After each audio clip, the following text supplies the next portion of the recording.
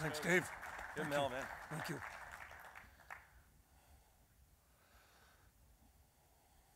Good morning, ladies and gentlemen. Welcome to the locker room of ConEd. Now for the next 30 minutes, hang on. Standing room in the back. You know, I've always said if you're going to stand, it's good, because sitting too long, I'm sitting on my IQ, I find it very difficult. So in coaching, we found a couple of really important rules. First of all, there's no place I'm prouder to go than to the shores of America. Your city, your community, stands for what we're all about. From a kid, grew up in the Midwest, grew up as a baby boomer. I watched post-World War II. I watched everybody build chimneys. I watched Lake Erie get poisoned. In college, I couldn't go skiing. I couldn't eat the fish. We couldn't play football on the beach. And then I watched my Cuyahoga River in Cleveland catch fire. We've been through it all. And we're resilient. And we are a land of innovation. That's what our founding fathers taught us. Seems to be inherent. People come overseas because they know only in America. Now, we got to get on with a really tough assignment. We've learned over the years that we're better together than apart. Community is the key to sustainability. We learned divide and conquer. So all of you people that are in this locker room, look around you. That person next to you, he's counting on you. Can you do the right thing? We've learned, whether it's sport or whether it's business. Oh, by the way, did you notice? Sports become a good big business. Did you notice? Gatorade used to be a sport drink. Now it's a big business. You ought to see the energy that goes into food and food processing. So if it's true these third world countries are what we call developing, did you notice their energy consumption? Did you notice their energy production? Well, America, New York City, let's become now the new leader. Thanks to Con Edison, we have got one stable, big player that's provided us a landscape now to produce. Energy efficiency is not an easy phrase. Energy efficiency is, Coach, what is it? How do you see it? It's invisible. Energy efficiency is not an easy thing to talk about. Everybody can talk about it. Now let's go on the field. Let's put it out there. Oh, by the way, as your coach, I got to be on the sideline and make sure you win. I come from the streets. I born the company Professional Supply. My wife said, what are you doing? You're an aeronautical engineer. Phyllis, because buildings don't have wings and don't have wheels, it doesn't exempt them from Mother Nature's wind tunnel. It doesn't exempt them from the 747 we designed. People still got to get in and get out like they do the office building. So I developed a little company. I named it Professional Supplies so it would be interpreted as just a nice little humble middle value add machine. And with that, I'd like to now produce a lot of information. One thing about coaching I want to share with you. You can coach with the threat and the fear of failure.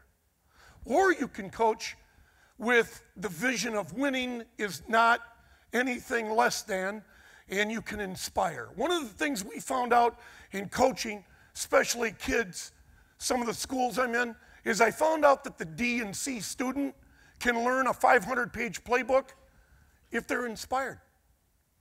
Have you any clue your IQ? What happens when you're pumped? I can't measure your potential. You know, go take the SAT and PST and all that stuff and take your final, but were you pumped? So the goal here in coaching is a really difficult task. I got to get you people fired up because this community and the person sitting beside you, she or he is counting on you. Are you going to do the right thing? You capable of doing it?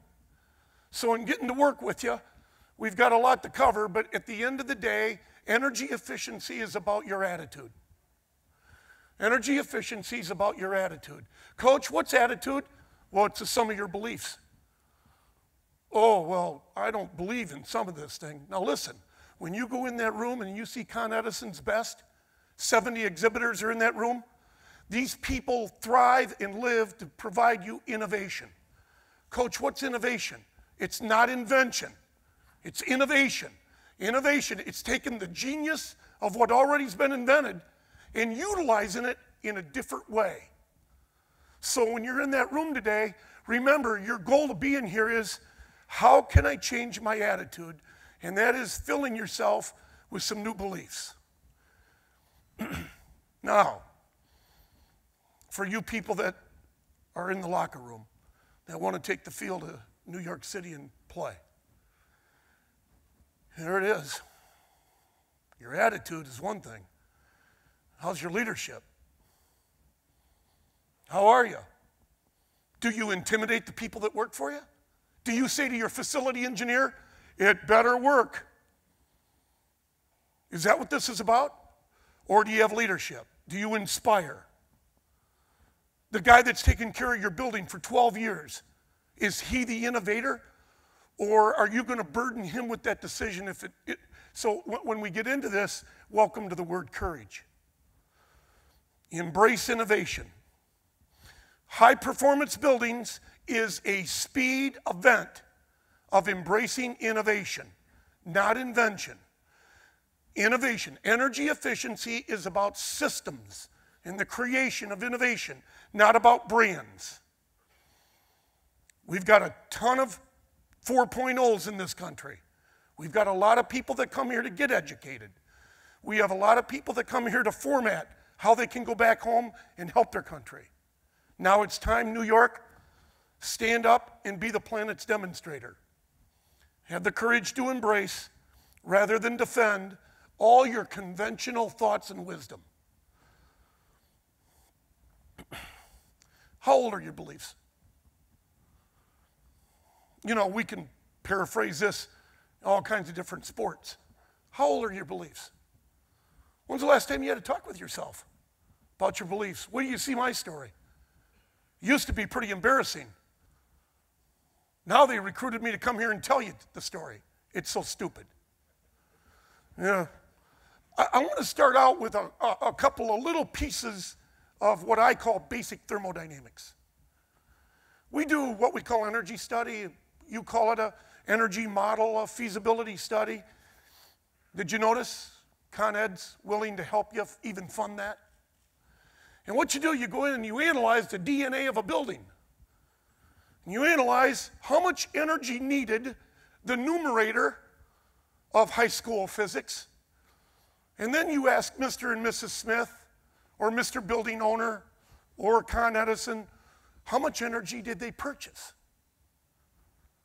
What? Energy needed, 1/10. For every unit of energy I needed, are you telling me I bought 10? Well, yeah. It's not an easy conversation to have. Better be a little courage and commitment in this. Why? Because that's my typical residential. 1/10 is my typical college university. 1/10 is all my hotels. I can get to 105 when I get some real good control systems in commercial office buildings, occupied, unoccupied. We start to give them, we born them a basic IQ. One of the best teachers I ever had in applied physics was an inventor. Lou Maggio here in New York, 1980, taught me how avionics, the dashboard of my airplane, can think. 1/5 are all my commercial buildings that I find. And of course, manufacturing. Very, very efficient. I've seen it as high as 1/3, 1,272 studies, 889 projects. I come from the field, I coach on the field, and I really have enjoyed the idea of, wow, being held accountable because I was wrong. These energy quotients are not make-believe. They're not to try to get you fired up, but most importantly, I'm not trying to depress you. I've got a college right now in Ohio that's got its steam boilers running. The steam don't know what it don't know, it just keeps using coal. The coal makes the water go to steam.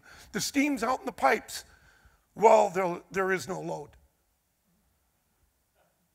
I've got buildings all through New York right now. The quotient is 1/1,000. So what you want to do is you want to make sure you understand what's the quotient of where you're getting after. In New York, you're full of capable people that can do that. Here's the dilemma, is your belief. Well, coach, it went through the meter. So if it went through the meter, I must have needed it.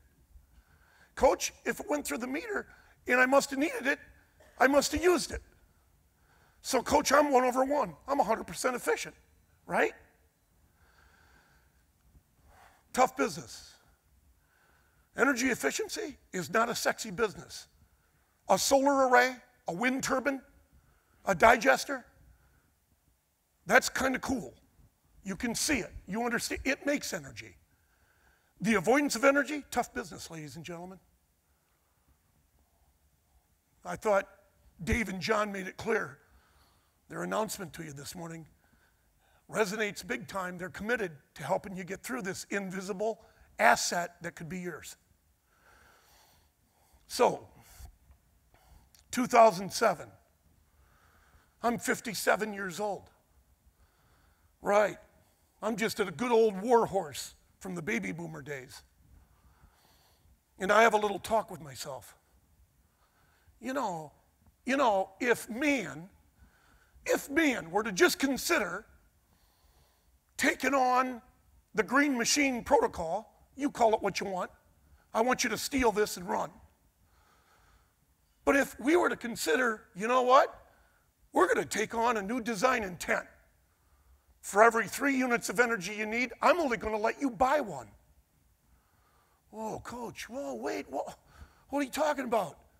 You better learn how to recycle a couple and or get some renewable energy plugged into the equation. You don't have to have a lot. You don't have to have solar arrays out in the fields on AC inverters. You can bring solar array right to the retail side of your meter and put it right into your lighting. Because I got to burn lights during the day. This is what we do. A megawatt of solar cost you $4 million today. Do you people realize 30 months ago it cost $9 million? Today it costs $4 million. A megawatt of thermal solar cost you $6,900. Oh, did I forget to tell you? Thermal solar is pretty cool. You can store it. We love taking photovoltaic and putting it in a battery and having that battery on standby, DC battery, and we charge into an AC motor at peak load demand. Great job. Like a 1-year payback. So it's innovation. It's strategies. It's getting out of the box. Invention is one thing. Innovation is another.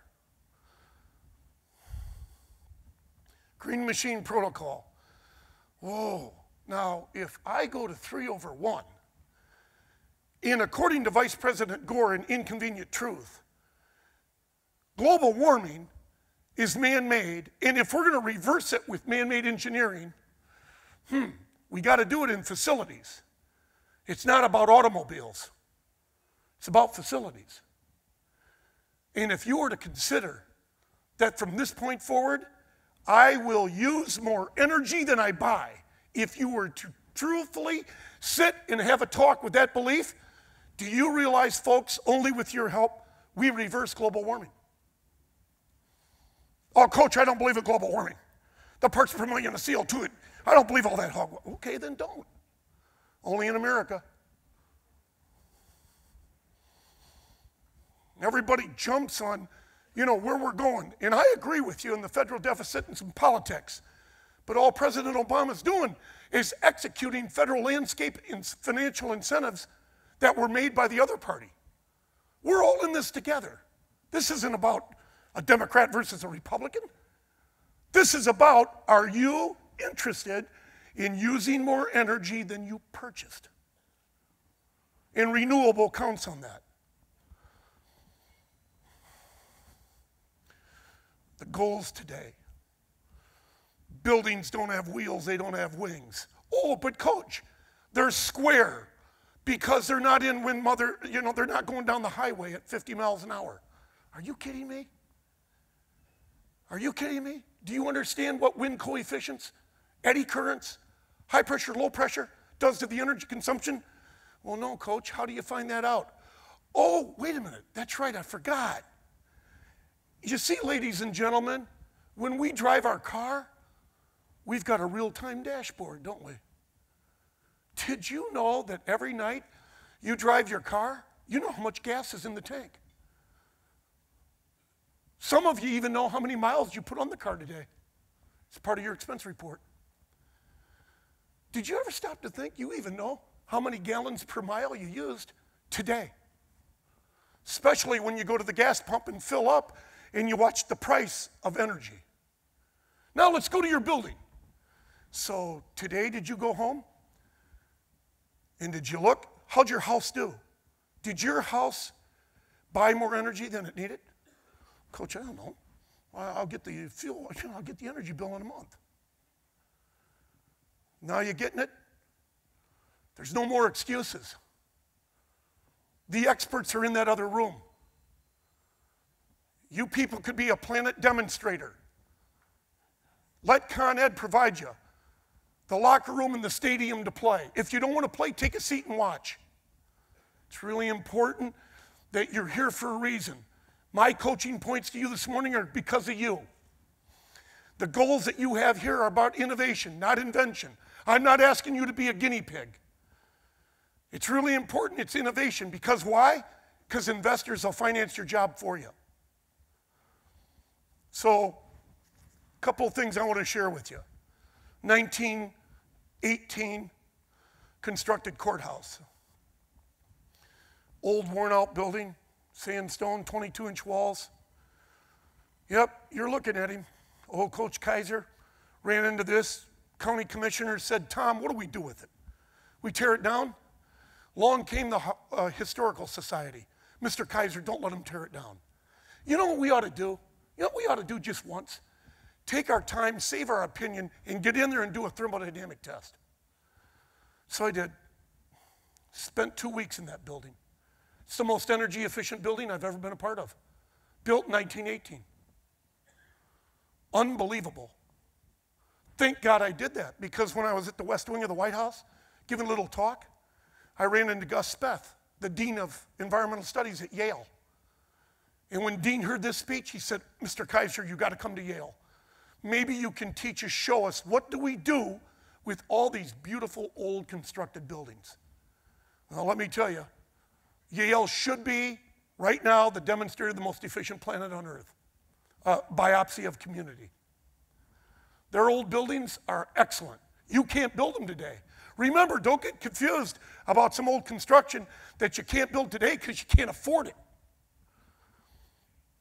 Modular chillers. We didn't put one chiller in a building.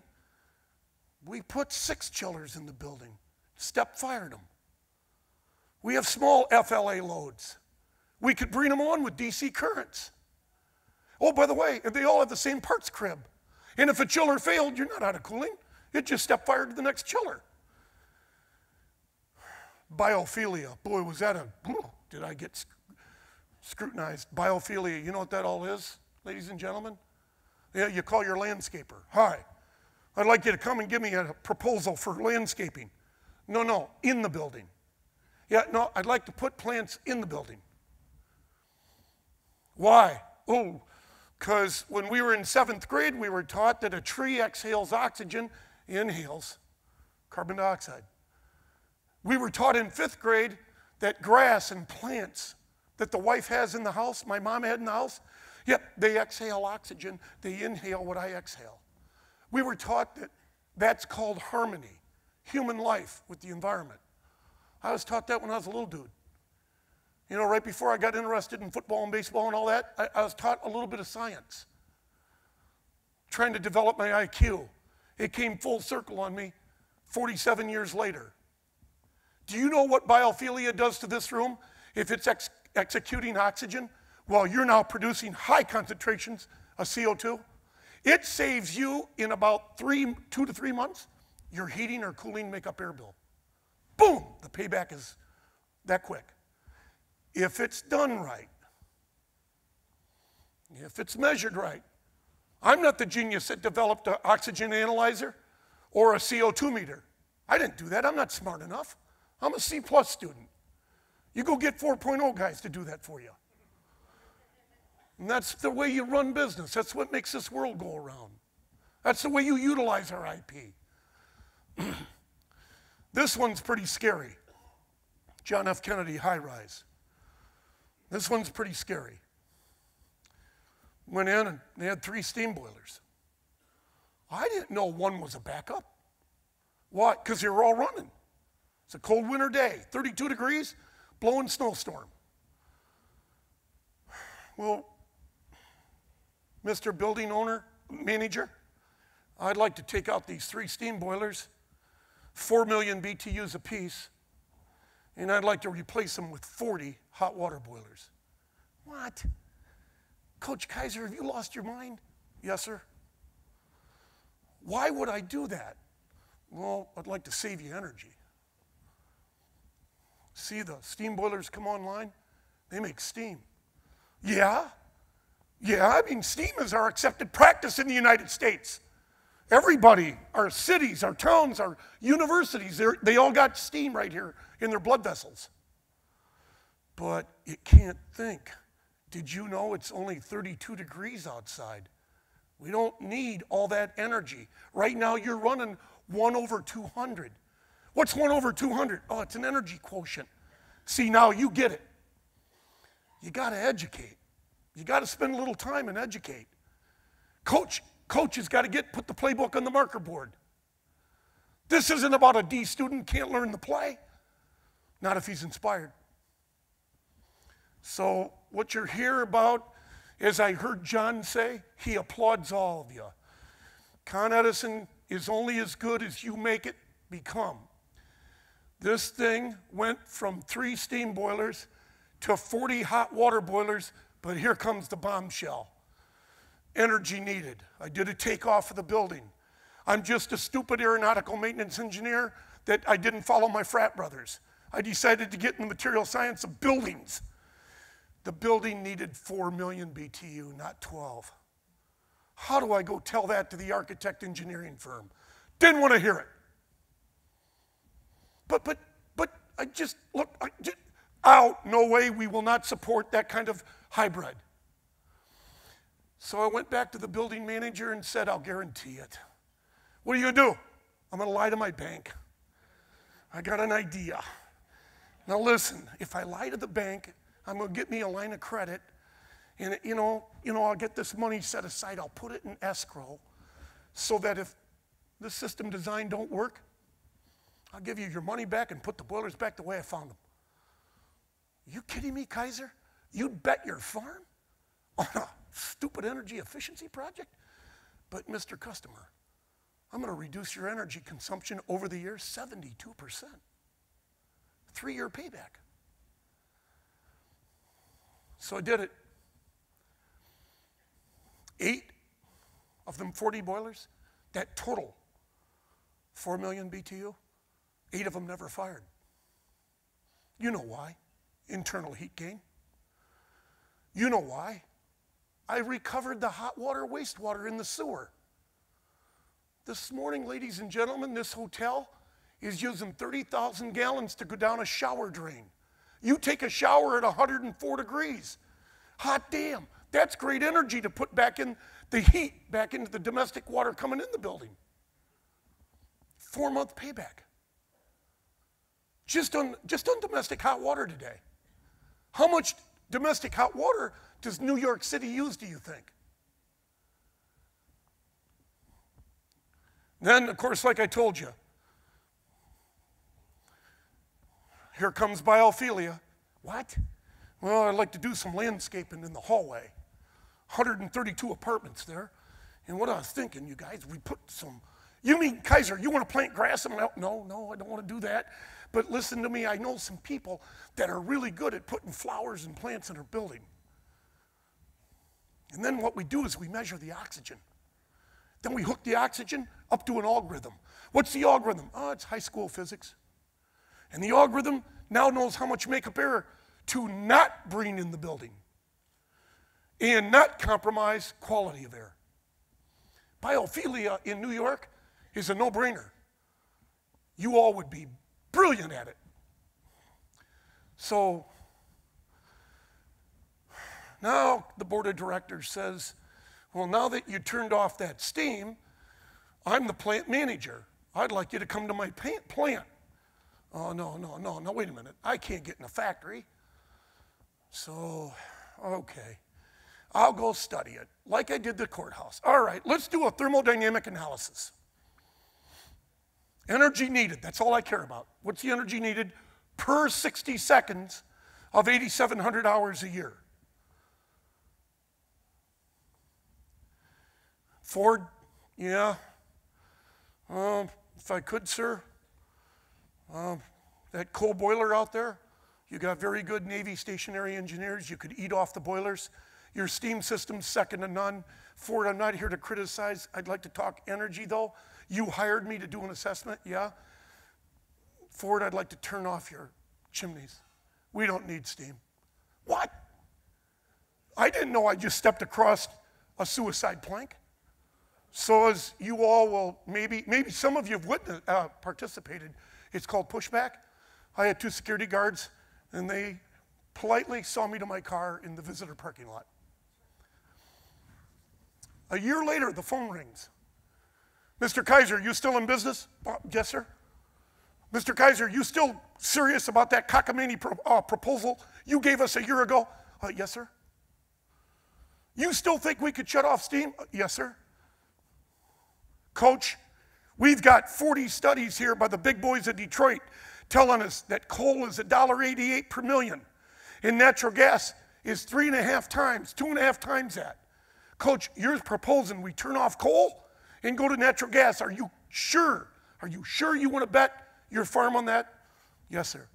I'd never make a proposal that I don't want to be accountable for. I hope them 70 exhibitors in there feel the same. You shouldn't be a guinea pig. You shouldn't burden the transfer of title of something that don't work. And by the way, if you have the right accountability in the teeth of your agreement, ooh, wait till you see how much better it really works. Fear of failure? Or was I inspired? So, no steam, no chimneys, no ductwork? Well, you know, my frat brothers and I, we designed the 747 way back.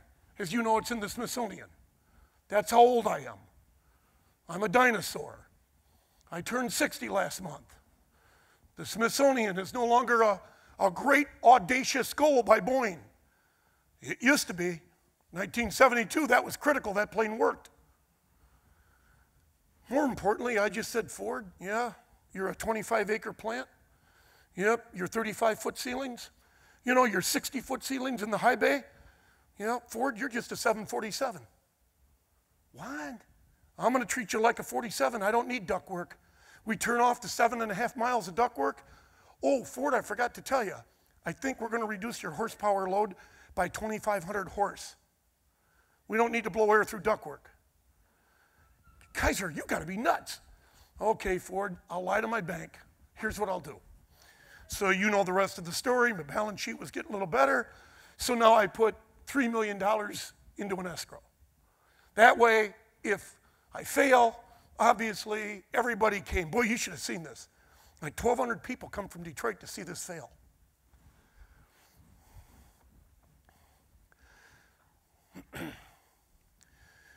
Convincing the UAW and convincing them about this radical change, I also employed them. They're some of the finest skilled trades in the world. And I said to the UAW, this isn't about me. This is about Ford and you making it happen. So guess what they did? They put the system in for me. It's awesome. By the way, under budget. Then the other thing you can see there with data in, I missed the payback. I thought it'd be a 3-year ROI. I didn't realize that when you abandon what I abandoned, I was going to abandon all this electricity. Back then, I didn't know no better.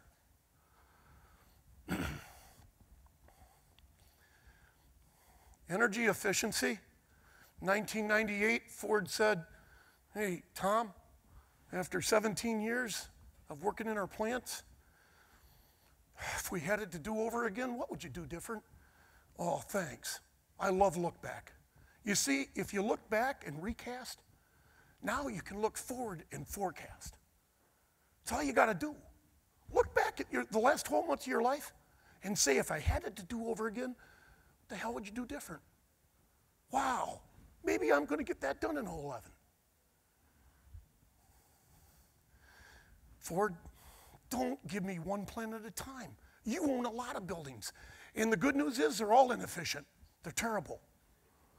Right, that's a hard conversation to have. This is not about me. This is about the attitude of Ford saying, you know what, Tom, you're right. Let's go get them. And we went and got them. 1998, we went after it. It was no longer about being a vendor. It was about partnering up with Ford and being accountable. By the way, if you keep reading that slide, Ford didn't come up with any dollars, did they? I needed $150 million.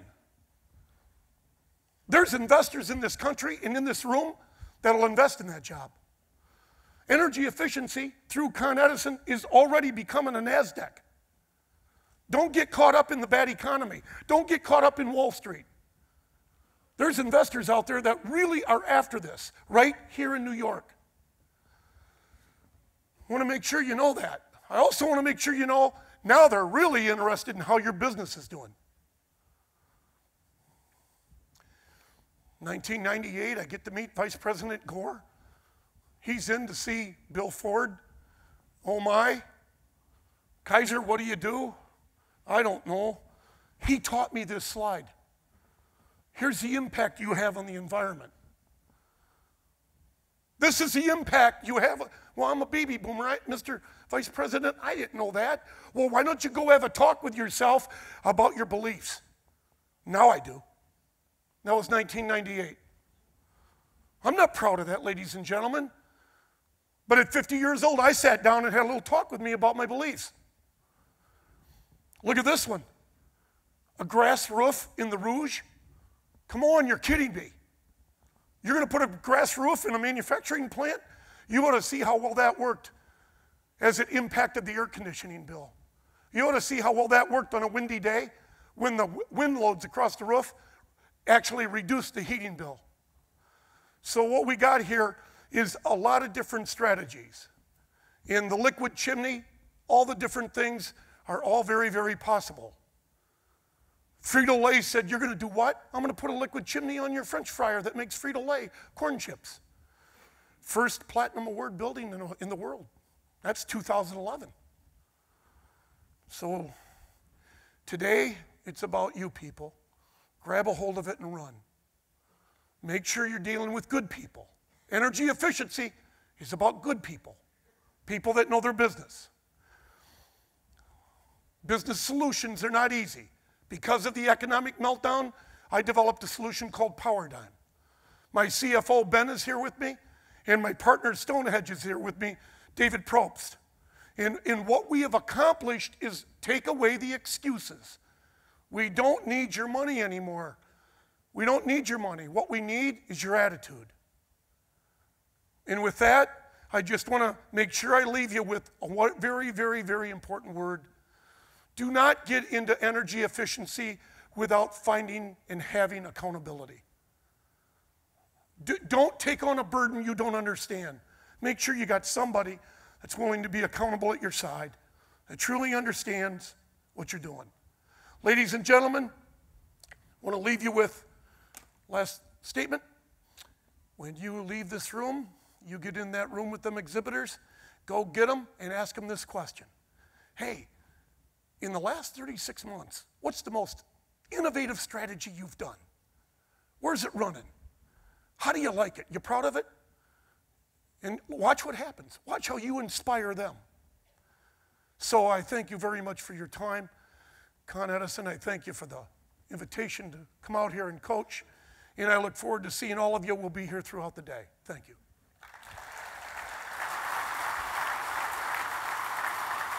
Thank you very much.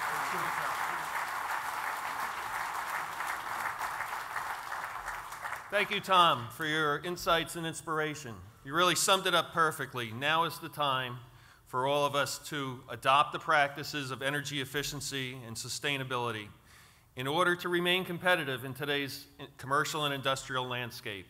And yes, after today, you'll have a better understanding of how Con Edison can help you embrace this opportunity. Saving money, saving energy, saving the environment are the simple reasons to participate in Con Edison's commercial and industrial energy efficiency programs. The rebates and incentives reduce your capital investment and improve your bottom line. You also have access to a network of over 400 of our market partners, many of them here today in our exhibit hall. So please take advantage of the opportunity to attend our sessions, to visit our exhibitors, and to speak with our program team. Before we close this session, I'd just like to provide a quick overview of the day and address some housekeeping issues. Following a brief break immediately after the opening session, the exhibit hall will open at 9:30 a.m., which I think is probably right about now, featuring many of our market partners. We have 5 educational sessions taking place in the Mercury Ballroom beginning at 10 a.m. Details about the topics and speakers for each session are included in your program book. There will be a 15-minute break between sessions. Please just make note, the lighting and LEDs presentation, originally set for 1 p.m., is now at 11 a.m., and the efficient operations and retro commissioning presentation is now at 1 p.m. Both are in the Mercury Rotunda room. I think you'll really enjoy the Pitch Stop, our products showcase in the Rendezvous Trianon.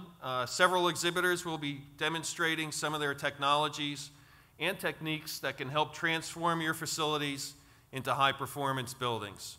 We'll be raffling off a $50 Visa gift card at the end of each session, so be sure to check that out. Sessions run from 10 a.m. until 4 p.m. Lunch will be served outside in the Grand Ballroom foyer beginning at 11:45. And finally, at the end of the day, I'd like to invite you all to a reception in the Trianon at 4 p.m. And it's for networking. Obviously, networking is what makes this whole business happen. So we are ready to help you save energy, money, to reduce your emissions, and to capitalize on your energy-saving potential. Today is the opportunity to talk with us about your needs. We'll answer your questions, we'll provide you with more details, and we'll walk you through the application process. We're here for you today, so speak with me or any of our program staff, and we'll get you revved up for your own race toward high-performance buildings.